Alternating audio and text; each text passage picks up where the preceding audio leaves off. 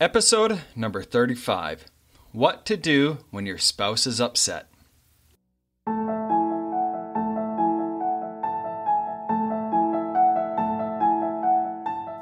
Hello and welcome to the Fighting for Connection podcast. I'm Brett Nicola, a husband, father, and fun lover. Listen in as I share stories, tips, and inspiration that will move you toward the connection that you want in your relationship.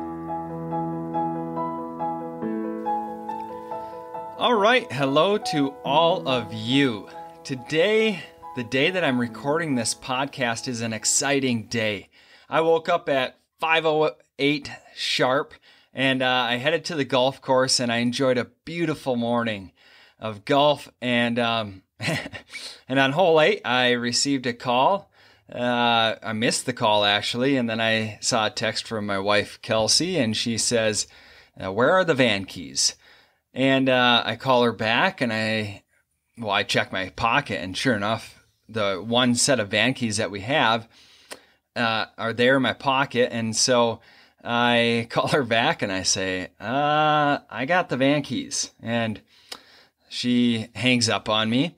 And she was not impressed. She had gotten the kids up and ready for school, and she was going to bring them into the school. We drop off our kids every morning, typically. And she wasn't going to be able to bring them to school. So the good news, I guess, in all of that is I didn't let it fluster my game, and I finished off the 9 holes I was scheduled to play with my buddy, shooting a couple pars. So under pressure, I came through in the clutch and finished off my game and headed home to go and bring the kids to school.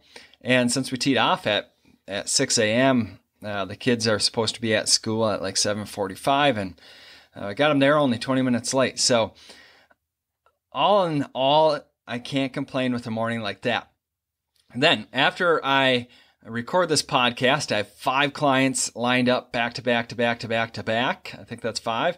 And then I'm going to run home and finish doing whatever we need to do to jump in the van and head west. So we are planning to head out today on a little road trip through South Dakota. We're going to visit Mount Rushmore, and then we're going to head southwest down to Utah before heading north up to Whitefish, Kalispell area in Montana, and then heading back home next Sunday, so 9 days from today. And the kids are super excited. They've been kind of ramping up here as we get closer to the date here, and I'm looking forward to hanging out with the family, seeing the sights along the way, and visiting with a whole bunch of longtime friends that are going to be kind of scattered throughout this the next 9 days here. We're planning to meet up with a whole bunch of them. Actually, Justin and Megan were on this podcast a few episodes ago now, and we're planning on hanging out with them on Memorial Day. So looking forward to that for sure. But today's podcast needs to be done first, so let's get to it. The topic of today, funny enough, is on what to do when your spouse is upset. And this morning, as I headed to the golf course, I knew I had to do this podcast, and I was not sure what I was going to do it on, and I figured, a few holes of golf would give me inspiration. Little did I know it was going to be a phone call on hole 8 that actually gave me the inspiration that I needed for this podcast. So, Kelsey is a gem. She handled it in stride. I think she was a little frustrated that she got up and got rushed to get the kids ready for school while I was out golfing, and it was kind of to no avail, or it didn't wasn't needed to be done. So, but she was smiling when I got home, and that's the kind of trooper that she is. But it did give me some thoughts about this kind of a situation, because I'm sure there's not a ton of you guys out there. I'm guessing I'm one of the few, and maybe there's 1 or 2 others that are listening here that have found themselves in a similar predicament, right? No, I joke, because of course it's pretty common that we might have this kind of a situation where we look at our spouse and we find them looking back at us with hurt or anger or frustration or annoyance or sadness or something like that. And it's not a fun thing for either party, right? It's not a fun feeling to experience when you see your spouse, showing some emotion towards you. And I know, because I've also been in that position, it's not fun to be the spouse either that is annoyed or upset or frustrated seemingly at their spouse, or my spouse in this case. So what do we do with this? Well, many couples, when this happens, they find themselves in the conflict cycle. Now, that's something I've talked a ton about here on this podcast. So if you don't know what the conflict cycle is, check out some of my other podcasts on it, or Google EFT conflict cycle, and you'll find the diagram of what I'm talking about.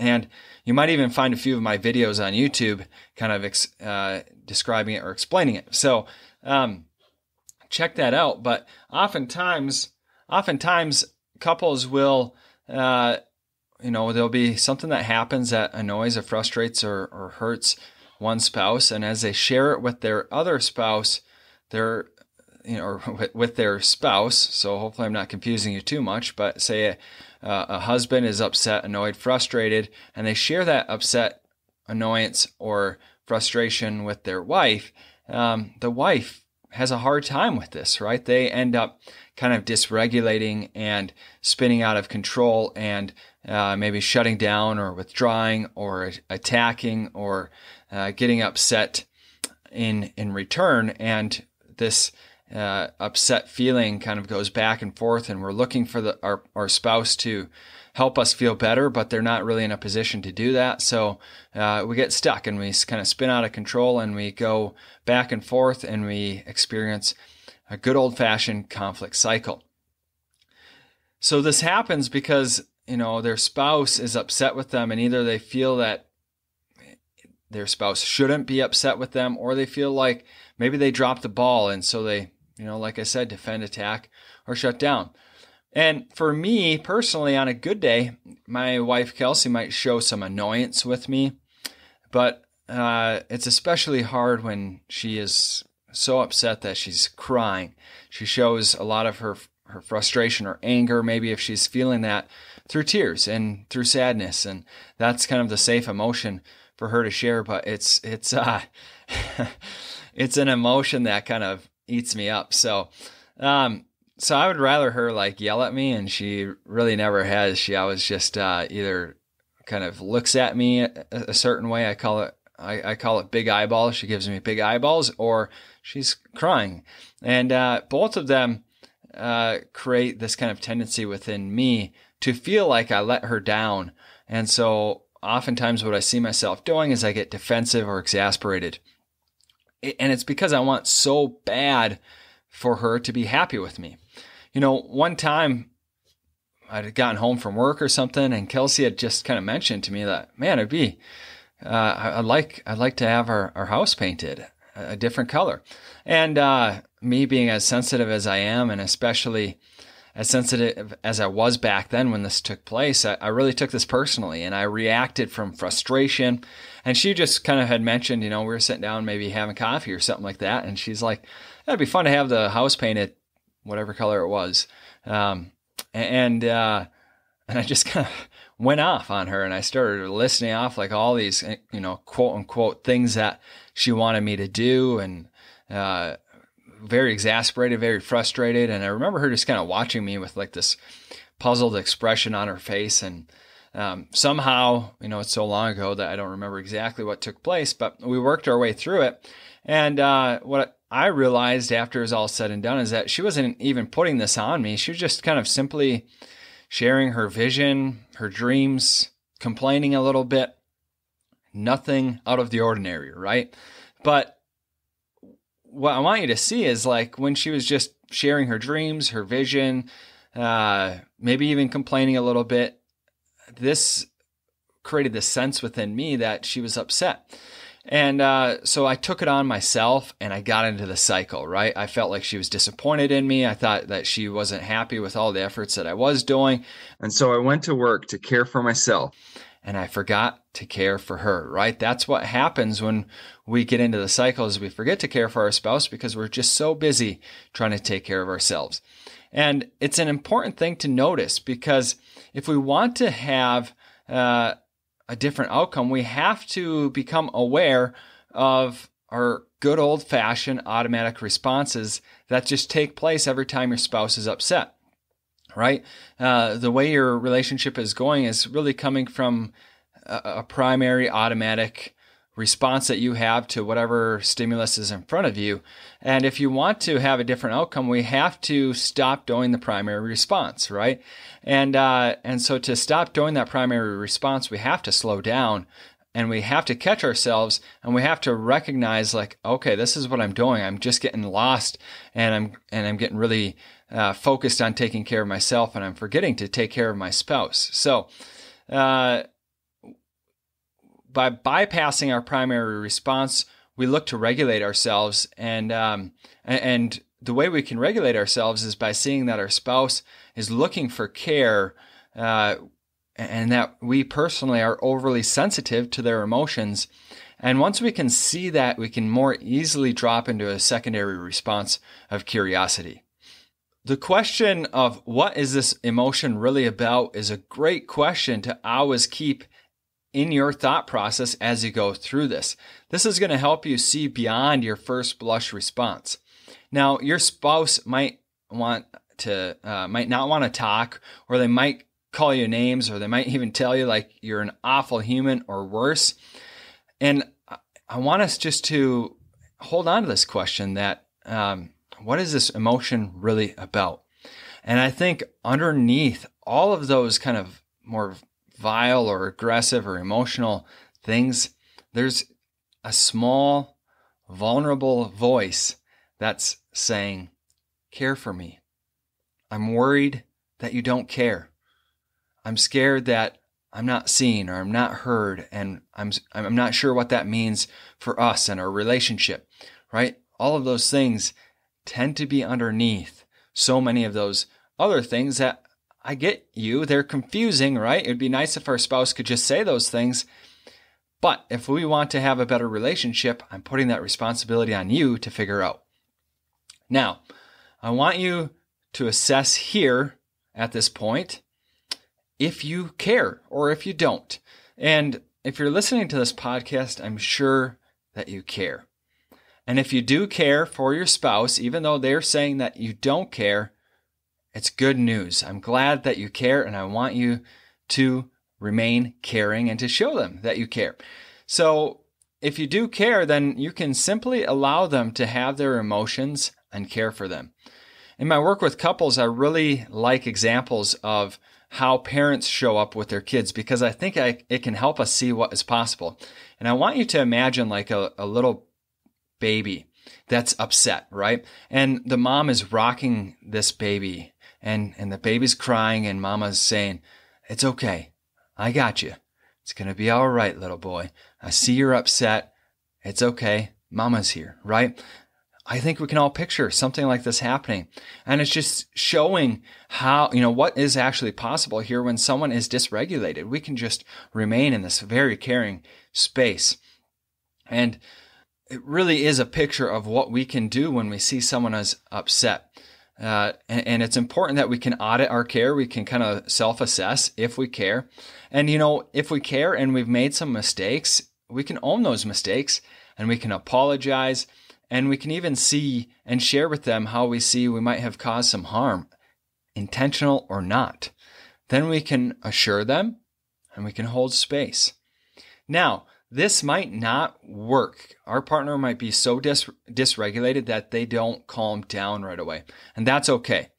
Our spouse doesn't have to be happy for us. I want you to think about that. Our spouse doesn't have to be happy for us. They, just like you and me, get to feel and express emotion. And we can allow and hold space.